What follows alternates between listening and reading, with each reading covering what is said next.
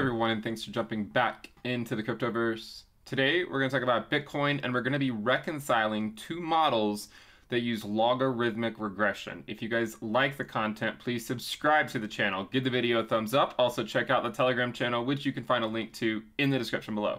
So Bitcoin has been on an amazing journey since October. We've been moving up relatively quickly.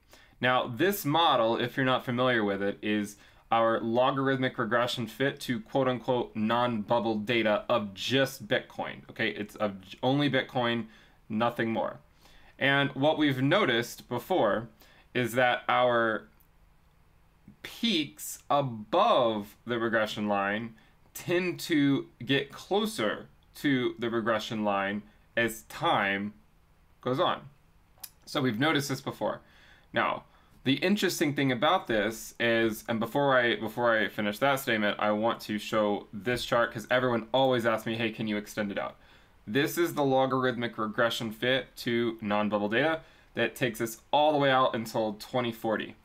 Now, one thing you should note is that this regression fit is only fit to data through here, okay? You can see these red data points. I only fit it there, and then it did an amazing job of guiding the reaccumulation phase for Bitcoin before we started to blast back off again, okay? So the idea is every time at the end of the bear market at the bottom, you refit it, and then that fit does a really good job of projecting out the next accumulation phase, okay? So fitting it through here helped project out the next accumulation phase. At some point later on, maybe we're back in the regression band at like 50K or something, and we can refit it again to help project out the next accumulation phase, and so on and so on and so on.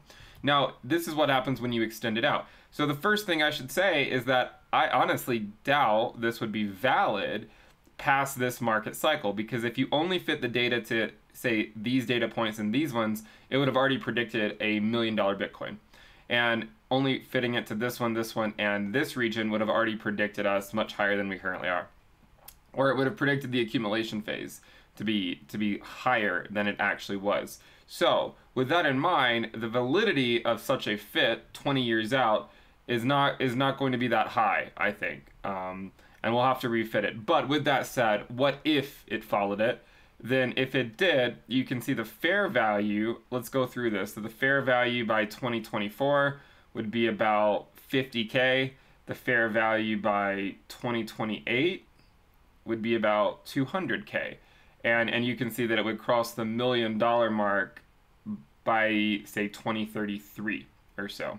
Now, I think it'll be slightly delayed past that, just because I've done the exercise where you fit each cycle, and it kind of overestimates the reaccumulation phase of the following cycle. But with that said, we can get a rough estimate. I would sort of treat this later on as sort of an upper bound. Going back to this chart, why is this chart important? Well, one of the things we've noticed is that the extension from the fair value at the peak diminishes with time, right? You can see that so far a mathematical exercise can show us that our extension from our fair value is not as high every single market cycle peak, okay? And we can show this mathematically. So this is the chart that shows where the peaks are with respect to the regression band, okay? And the interesting thing about this is if you draw a line sort of connecting these 3 points up here, we're not that far away from it. Now, the first thing I should say is that I do not think that we are close to the end of the market cycle. And there's a chart I'm going to show you to sort of convey why I think that is. But what I'm attempting to do here is reconcile two models and talk about how this could still theoretically be respected and have the other model hold as well. Also recognizing that all models are wrong, some are useful. It's always possible we break the model, but I would sincerely doubt that we would be able to go to, say, 1,000% overvalued from the fair value, because this would be 1,000%. I don't think we're going to make it there. We could go above this line slightly. I mean, there's always going to be a little bit of wiggle room. Now, the first thing I should say is it looks closer than it is. It looks a lot closer than it is because, you know, right now it shows us at around, so this is remember, this is a log scale here. So this is 100, 200. It shows us at about 300, this is about a day old or so, but let's say about 350% overvalued. Now, what does that mean? What does it mean to be overvalued? Well, going back to the regression line, it just means according to this line here. And remember, we can go years being outside of the regression line. For instance, over here, we left the regression band at around, or we left the fair value at around $1,000 and did not return back to it until it was $3,100. So in the same manner, we left it in 2020 at around 10K. We might not return to the regression band for several years, and it could be at a much higher multiple. Maybe we return to it when it's at 40K or 50K. So it could be a long time before we return to it. But it still, I think, is useful as just a simple mathematical exercise to see our extension from it. And if you do that, you get this line. Now, like I said, this looks closer than it is, and you might say, well, it looks pretty darn close. The reason is because this is a log scale. Okay, so this is 100%, and then you have to do this major move here to go 200, then a smaller one for 300, and then 400 and 500, and so on and so forth. So if you look at it, this would be 1, 2, 3, 4, 5. So to get to a 500% overvaluation from the fair value, well, we need to know what the fair value is. The fair value, according to the regression fit, right now is around $12,100. It's moving up each and every day, okay? If we just say round it to $12,000, then we know that an overvaluation of 500% is a 6x. You may say, well, isn't it a 5x? No, because 100% is 2x, 200% is 3x, therefore a 500% overvaluation would be 6x. So 6x from 12,000 is $72,000. So Bitcoin could go to $72,000 and still not break this macro trend line down. Okay, it could go to 72K and still not break it. So you might think that it looks close, and I mean, it's not that far away. If Bitcoin's at, since Bitcoin's at around 50K, to get to 72K or so, it just needs to go up another 50%, right? I mean, it's not that unheard of for Bitcoin to do something like that. If the last few months are any indication, since it started at 10K and now we're at 50K, it's already gone up 5x. So going up another 50% from here isn't, I mean, it's not a guarantee, but it's not out of the question, okay? So we could go to $72,000 tomorrow and still maintain the integrity of this somewhat dubious macro trend line down. Now, remember, the fair value is a monotonically increasing function. So, and by the way, the fair value right now is actually 12.1. So really it implies more closer to, it could go to even 72.5K and still maintain it. But remember, the regression line is a monotonically increasing function. So since it's going up every day, it won't take that long before, say, the fair value is at 15K. And then if you're looking at a 5x potentially from 15K, you're looking, instead of looking at, say, $72,000, you're looking at say 70, or sorry, it'd be a 6x. So it'd be $90,000. I was thinking of 5x, it'd be a 6x. So 5x from 15K would be 75K, but it would be a 6x because we said 500%. Therefore, a 6x from that level would be $90,000. And it would only take it a few months, likely, to get to a $15,000 fair value. And then a $90,000 Bitcoin is on the cards. So the point is to say, as I've always said, time is on our side, right? I mean, yes, Bitcoin is fairly extended right now. No one's going to be surprised if we do get a sizable correction. We've had many of them in the past. But at the end of the day, even with the idea of diminishing returns, even with the idea of extension from the regression band, we still have a ways to go. And as you guys know, I'm fairly conservative. Okay, so a lot of people are fairly, they're not conservative with their price predictions. I'm fairly conservative. So even with a conservative estimate, a $72,000 Bitcoin is still possible this week. Potentially. I'm not saying it's going to go to 72,000, but if it did, it would still obey this model. So the next thing I want to look at, though, is, by the way, one of the things, like, let's look at 3 different scenarios. Let's look at a bearish scenario, right? A bearish scenario would be if it instantly corrects back down and then trends up later. Because, I mean, I think no matter who you really consult about Bitcoin, well, except for maybe a few people, most people would agree that a six-figure Bitcoin is on the cards this market cycle, right? I think Bitcoin will go to between $100,000 to $200,000 this market cycle. That's generally my thinking. So whether it does it later on or sooner is obviously up for discussion. A bearish scenario would be, even if it does come back down, it still is likely going to trend up later. We have a lot of models that show why a six-figure Bitcoin is theoretically possible this market cycle. A more bullish scenario would be if it trends up to, say, 80K over the next few weeks, and then has a nice correction, and then we sort of trend up later on and go to a much higher valuation. And then you can also look at a sort of some other random, you know, what if we go up to 100K in the short term and then dip back down to 50K and then trend even higher in 2022 or something like that. So we have different scenarios here. Obviously, we don't exactly know which one's going to play out. Right now, if we continue this pace, the pace that we're on, it would only take a few more months to reach 100K. Okay, so it's not, if Bitcoin continues this move, it would not take that much longer for it to reach $100,000. That's always a possibility. We'll take it one step at a time. Now, what are we talking about when we say reconciling two models? Well, there's this model. And this is the model. This is the reason why I still feel like the market cycle has a ways to go. Now, if we were to go up to 7 trillion or 8 trillion total cryptocurrency market capitalization in the next few months, then I would say, all right, maybe it's time to run for the hills.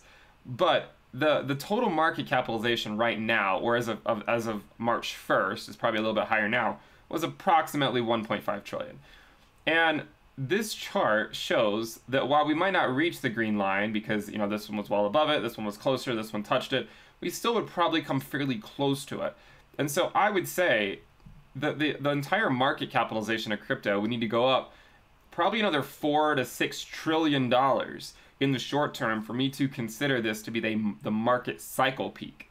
Could always have a local peak, but I do not consider us to be anywhere close to a market cycle peak yet, because I still feel like this model shows we still have a few more trillion to go, right? What's a few trillion among friends? But I do think we still have a few trillion to go, upwards of, say, 6 trillion, 7 trillion, somewhere in that ballpark. But time is on our side. The longer it takes us to get up here, I think the higher we can ultimately fly. So if we do it immediately, we probably wouldn't go up as high as we could if we cooled down for a while and went up in later 2021, which is probably not as high if we cooled down even longer and went up in, say, 2022.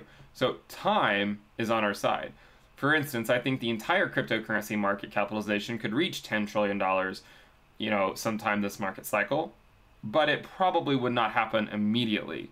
You know, give it a little bit of time to get there. And so that's why I always say time is on our side. So we look at this model and we say, well, could we not do the same sort of dubious percent difference between the market cap and the fair value? The reason this model is different from the other one is because, first of all, the red line is fit to all data. It's not just the non-bubble data, which is somewhat discretionary. The second reason is the total cryptocurrency market cap, so it also includes other things besides Bitcoin. And this is why I don't think the market cycle is anywhere close to being over. If you look at the same type of mathematical exercise, you can see that we still have a ways to go to get to a theoretical market cycle top. A long ways to go. We're currently at around 250%, which, by the way, has been shifted by 100%. So 100% is an ROI of 1. Or, sorry, it means that the fair value and the market cap are the same. So a 200% actually in this area, in this scenario, is actually 100%. Right now, we're just at 250, and you can see that we could be going upwards of 900% from the fair value. So I do not think the entire market cap as a whole is anywhere close to a market cycle peak. But, as we've always said, we could always have a local top before having another major run-up later on. For instance, we could have a local top like we did in 2013, and then we had another major run-up. And by the way, this market cycle emulates 2 market cycles ago, a lot more than last market cycle so far. And if you don't know what I mean, you know, if you just look at this chart and you see, okay, we went down to the green, the undervaluation, and then back up. This one, down to the green, to the undervaluation, back up, down even lower, peaked our head back above it, a final capitulation, and blast off. So far, this cycle is completely emulating 2 cycles ago. And if it does continue to emulate it, then maybe we have a nice blow-off top, local top, we calm down for a while, and then we trend higher. I don't think we're going to see an 80% correction like this one was. I believe this one was an 80% correction for Bitcoin, if I'm not mistaken. But I do think there could be a sizable correction, and I don't think that sizable correction would be the market cycle top. That's why I say time is on our side. Time is on our side. So we look back at the regression line, and you might say, well, this looks different. Well, it's the same thing, actually. It's on a logarithmic scale. So it's the same thing as the one we showed over here, but it's on a log-log scale. You can see that we've had not little, but somewhat significant bubbles before the final peak of the cycle. Smaller bubbles before the final peak. This was a major bubble, and it still wasn't the peak. So we had 2 here before the major peak. We had 3 here, arguably, before the major peak. This one we didn't really have any, unless you want to include these ones, but these were only 40% correction. So the market structure of the last cycle was a lot smoother. It was just a nice methodical move back up, a nice parabolic move up. The ones before were sort of these parabolic moves followed by a cooldown phase, a parabolic move and a cooldown phase, and another major parabolic move with another cooldown phase and one final parabolic move. So far, this cycle, we had a parabolic move in 2019. We're having a significant parabolic move in 2021 and 2020. So this is something we will want to keep an eye on, and that if it does come down, it doesn't mean it's the end of the cycle. It just could be a local top. So when we look back at this chart and we say, well, the extension here could put us, theoretically, we could maintain the integrity of this line and still go to $72,000 in the short term. Imagine a scenario where we do go to $72,000. Doesn't mean it's the market cycle peak, especially considering this chart. And this is why I say having several different charts I think is ideal, because we know that all models are wrong. But if we have enough charts to sort of interpret what's going on with the entire asset class, it can be a better guide. And first, another thing too is there's no guarantee we go to this line in the short term, right? We haven't actually made it there yet. So there's no guarantee we go to 72K in the short term. We could. By the way, if it takes us a month to get there, it would probably need to be a 74K or something. Because remember, the fair value will continue to increase each and every day. Hopefully this makes sense. Hopefully we've sort of discussed these different models. Obviously, there's always a chance that these sort of macro trend lines break. There's not going to be an exact match, but I do think it will give us a fairly decent guess as to where things could be getting overextended before we get a sizable pullback. So hopefully that makes sense. If you guys like the content, remember to subscribe to the channel. Let's go for 200,000 subscribers. Give the video a thumbs up. Check out the Telegram channel, which you can find a link to in the description below. Remember, we have the premium list at intothecryptoverse.com. You can also find a link to the altcoin season sale in the description below. You'll get access to weekly reports, weekly videos, a Telegram alerts channel, a Telegram chat room, a risk dashboard, weekly premium videos, and weekly newsletters, and more. Make sure you guys check it out. You can lock in the lower rate, the lower monthly rate, as long as you don't cancel. Thank you guys for tuning in. Subscribe, click the bell icon to turn on notifications, like the video. I'll see you next time. Bye.